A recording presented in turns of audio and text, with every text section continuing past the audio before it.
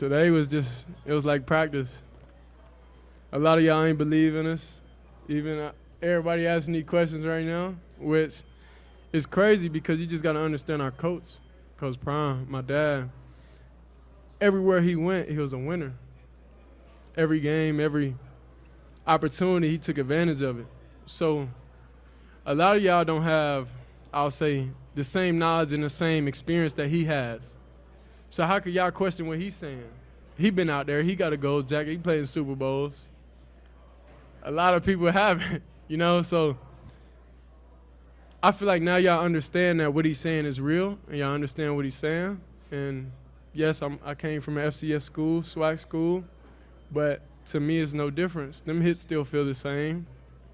I'm just excited to, you know, share this moment with my dad, knowing that at the end of the day, I knew I had his back.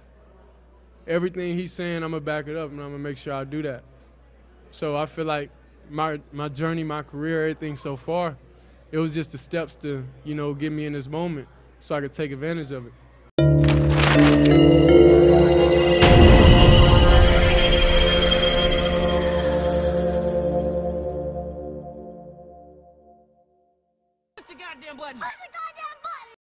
The word humble is defined as having or showing a modest or low estimate of one's own importance. In the vein of competition in general, you will often hear people speak about being humble in victory and/or defeat. Overall, I truly understand the sentiment associated with this, but at the same time, I find it to also be a conflict of interest. Let me explain. You see, for one to become great at anything, there has to be a passion and love for the pursuit and process. This passionate pursuit breeds joy, pride, and a level of confidence that can be quite overwhelming for those who haven't fallen in love with the process of becoming great at anything. As Malcolm Gladwell puts it, it takes 10,000 hours of intensive practice to achieve mastery. The outliers who have put in this type of passionate work, consistency, and practice have presented themselves with the evidence that they are capable of greatness, and those 10,000 hours are embedded beliefs that they stand on. Those who don't possess this collection of evidence, hours, and beliefs cannot truly understand the expressions, emotions, and mindsets of those that do. The way they walk their walk, the way they talk their talk seems foreign, because honestly, it actually is. If there's anybody familiar with putting in their 10,000 hours, it is prime time. Neon Deion Sanders. Excluding Pop Warner, he's had 4 years of high school football experience, 4 years of college football experience, and a 14-year Hall of Fame career in the NFL. If I do the math correctly, that's 22 years of in-game experience. He started coaching his son since their Pop Warner years, and the oldest one playing right now, Shiloh Sanders, is 23 years old.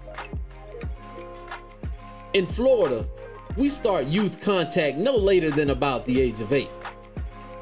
I will assume the same for the state of Texas for this particular analysis. So let's just take those 8 years off the age of the oldest active son. That's 15 years of coaching experience at least. Combined with his in-game experience, that's 37 years worth of training, studying, preparing, working, and living the sport of football.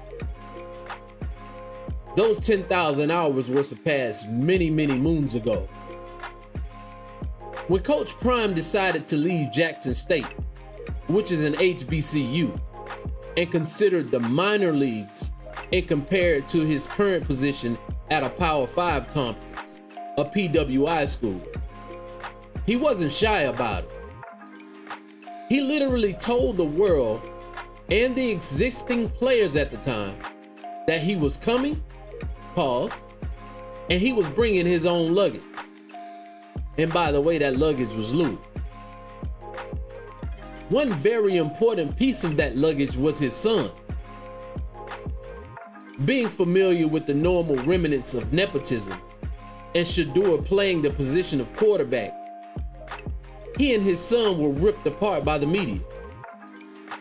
They had the mindset that Coach Prime was being arrogant and too aggressively brash by making his son the starting quarterback immediately, depleting damn near the entire roster and boasting about how he intended to change the culture of Colorado.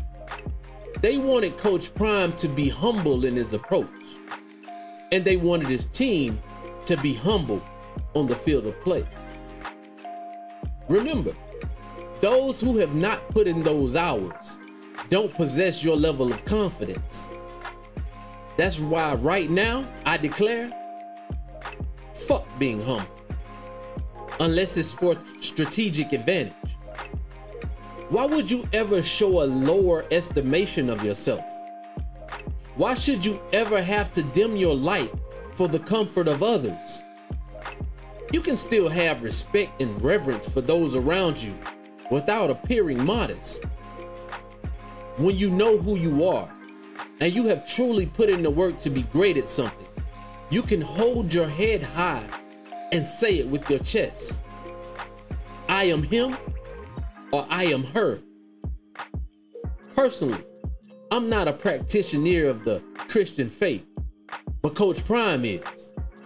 And Matthew 5:16 says, "Let your light so shine before men that they may see your good works and glorify your Father which is in heaven." So for those thinking he's just being arrogant and refusing to be humble, should respectfully shut the hell up. Coach Prime is simply letting his light shine and drawing other men unto him. Literally, not just young men, coaches as well. I'm a Miami Hurricane fan, but I'll be damned if I don't find myself a Shedeur Sanders Colorado jersey ASAP. Deuces. How you doing, sweetheart? For real? Shedeur Sanders from a HBCU? The one that played at Jackson last year? The one that you asked me, why would I give him the starting job? But like, no, not you. I got receipts. I know who they are. Not you, baby.